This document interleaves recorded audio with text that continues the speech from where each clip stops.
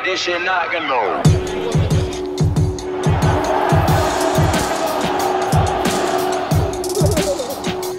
What's up everyone, it's Amy from This Fangirl and I'm here in glorious South London in Selhurst Park. Today we're on a mission to meet the female football fans of Crystal Palace and understand what it means from them to be a fan of the club. Really nice. Emma, I might get a similar one of you actually. Crystal Palace has had its fair share of ups and downs over the years. There's been promotions, there's been relegations, there's been FA Cup battles and there has been administrations. So I want to understand what it means to support this club and speak to the women who make this club such an incredible place to be. I'm Simon Mawson. I'm a foreign correspondent and presenter in radio and television, and I'm a huge Palace fan. It's been a real experience of, you know, the right and bright years, the team of the 90s flying high, and then we've had so many ups and downs. And I think what's really special about Palace is that we've not necessarily been a Premier League club the whole time, but the fans have always been there. We've always come out, whether it's away matches or home matches, and I think that is what makes Palace truly special, actually. So as a female fan, do you sort of feel that the experience has changed for women coming to football over the last couple of years? Oh gosh, yes. So very, very much. From my first match where I kind of felt like a token mascot, you know, someone bringing along their younger female friend and then my brother taking his little sister down to being a kind of legitimate supporter in my own right. It's changed a lot. One of the things I find really interesting as well is that the conversation about football is still so male dominated as well. When you have banter, I can get quite boisterous about it, you know, and I support my local team, or I tease and chant, and when I do it, it's not okay. I'm being too aggressive because I'm a woman maybe, yet when men do it, they can shout, they can swear, they can go all out, and I find that extraordinary.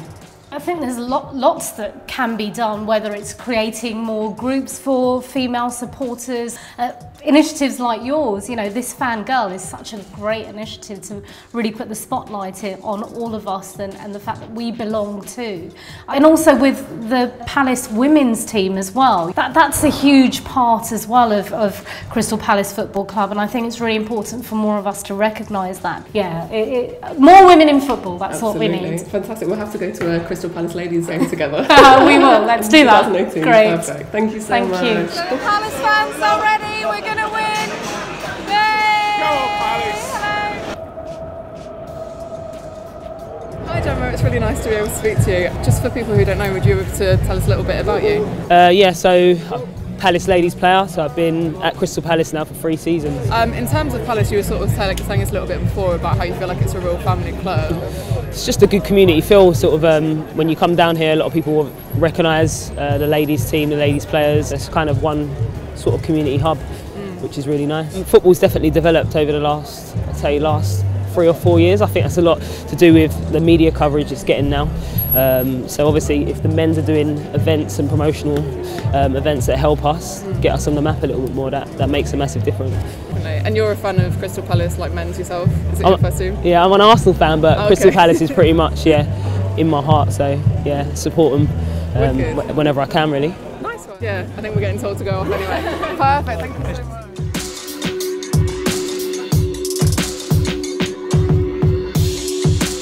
Right, I'm getting selfie with Zaha.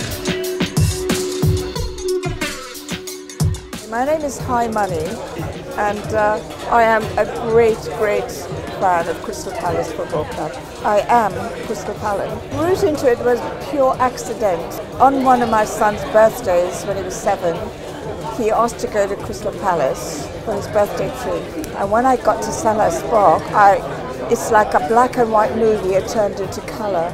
It was magnificent. The colour, the sound, the atmosphere, it was just so magic. This is it, I want to come back. How come this world has been hidden from me? I have no idea.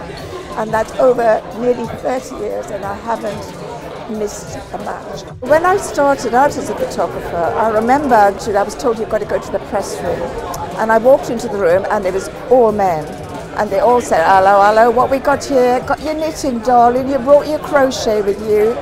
and they were making fun of me loudly over my head. I didn't even know that there was discrimination law. I couldn't go to the newspapers and complain because they were the very people that bullied me.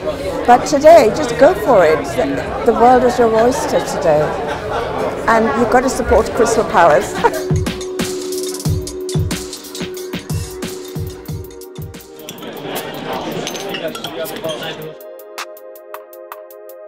Proud & Palace is the LGBT fan group for supporters of Crystal Palace that identify as LGBT. We exist just to try and make Crystal Palace the most inclusive football club it can be. The whole thing started with a tweet from a train. I went to a Pride in Football event, and there was, I think there was the Gay Gooners and Proud Lilywhites, but there was no Palace group. So I thought, well, I'll start it. We try and get together as often as we can, both as the Proud & Palace group and with the other fan groups, to share what's going on and chat football mostly.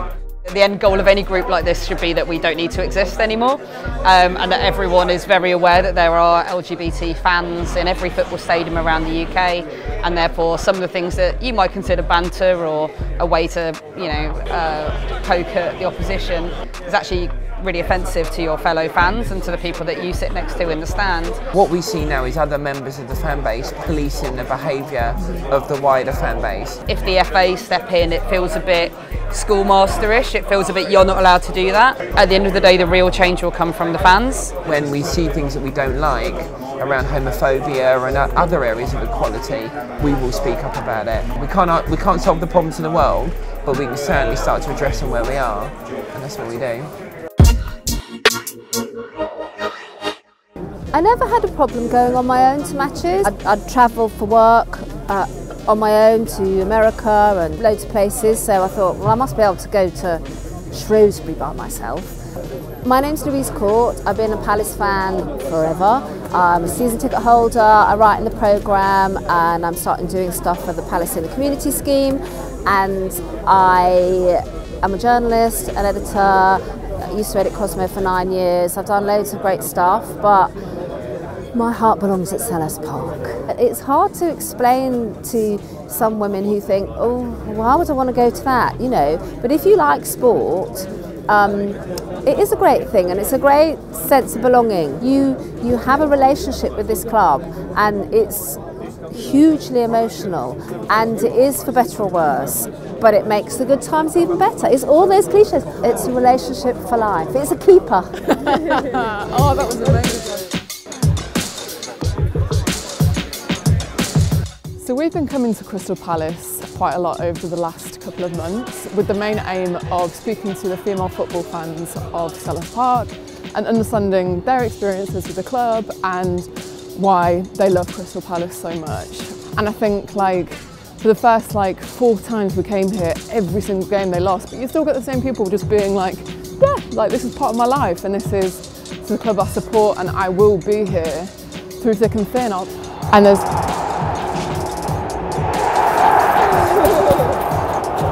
that sounds like a goal.